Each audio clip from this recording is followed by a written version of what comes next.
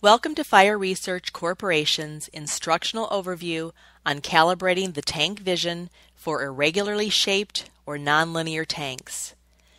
Tankvision utilizes a magnet sensor at the bottom of the display unit. The sensor is labeled CAL. The sensor is activated by placing the north pole of a small magnet in close proximity of the sensor. Anytime you successfully swipe the magnet across the sensor, an LED will come on. If a wrong entry is made, wait 6 seconds and the unit will clear. Start with an empty tank. The Tankvision might display an empty indication like this, or a steady level indication. Swipe the magnet 3 times to enter the calibration mode.